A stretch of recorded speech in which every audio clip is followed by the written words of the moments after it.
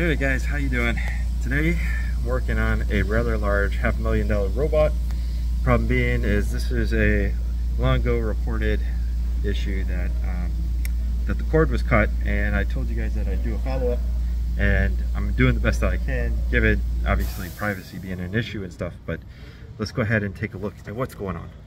So right here is the tower, and you can see a cable that I already put in. And the weird thing is it has it's using standard 120 volt 15 amp IECs, which is weird because you can see what type of plug is supposed to be on the device. So my solution is going to be this right here. It's a 220 volt plug. You can see I still got the protector on here. It is hospital rated, of course. And the diameter is obviously a wee bit larger, so I'm putting in 12 gauge, and you can see I'm putting in fair rules because the original cord did have crimped on little dingle-mabobbers. So my fair rules come out a wee bit better than these little crimp-ons. You can see that is definitely an unacceptable cord. I just don't understand why they're using a 15 amp 120 volt IEC when I'm cutting off. Let's see, where is it? I'll probably have one up here. So this is the end that I'm cutting off. So there's a 20 amp. Yeah, right there. There, you got it.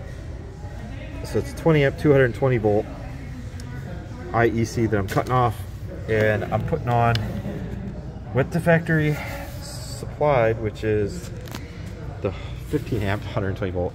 Anyway, this is a rather large robot, and just changed out some cords. I had to take the ramp off to do it, and then one of my components fell down in the track, and I had to fish it out with my wire grabber, which, guys, there is always a reason for keeping one of these. You can see it right there. There's always a reason for keeping one of those in your tool bag, trust me. Anyway guys, that's what I'm doing. I'm changing out some cords, and these are really durable cords, hospital grade.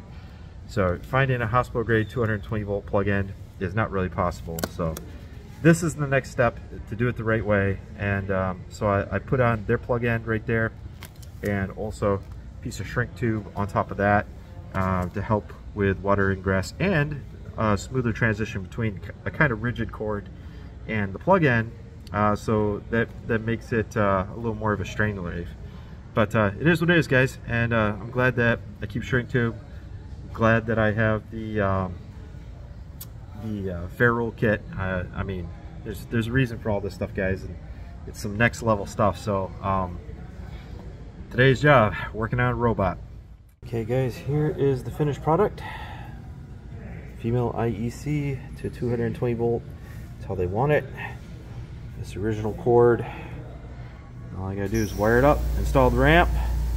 It goes over there to those receptacles on the wall. So see, it'll look nice and beautiful when you're done. Alright, machine is back together. See the cords. Place them in an umbilical. And you can see how they're strain them and create strain relief outside their receptacles. Go down inside the device. So only thing that would make it better is a floor track to protect these cables and keep them from being a trip hazard. That's coming up next.